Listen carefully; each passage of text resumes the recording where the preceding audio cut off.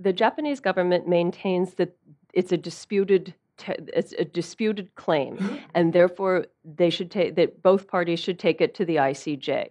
The Koreans say there is no dispute, it's our territory.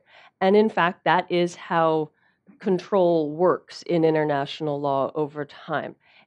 Interestingly, by parallel, the Japanese government uses the same argument in opposite with China and the Senkaku.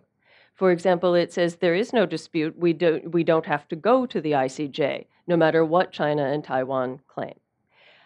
The reason it's a dispute is something that I think would be in the Korean government's interest, again, to think about seriously and deeply. From Seoul's standpoint, this island, again, is about pride, claiming pride in history, moving forward. It's, as you say, it's an emotional issue. It's a totally different ballgame for practical purposes for the Japanese government. On the streets, yes, very similar. The right wing can play with it, the extremists can play with it.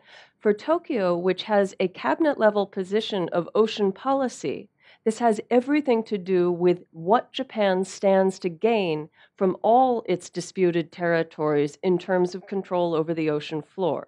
If Japan gains full sovereign possession over the Kuriles, the Hoppo-ryodo, the northern territories, Dokdo Takeshima, Diaoyudai Senkaku, Japan becomes the world's sixth largest nation, which is currently Australia or India, because of the way international law now allows you to use these distant points to claim the ocean floor. So for Japan to lose one of its island disputes renders ambiguous, if not tenuous at best, its claims to all the others, which no politician in Japan can do without really suffering the consequences.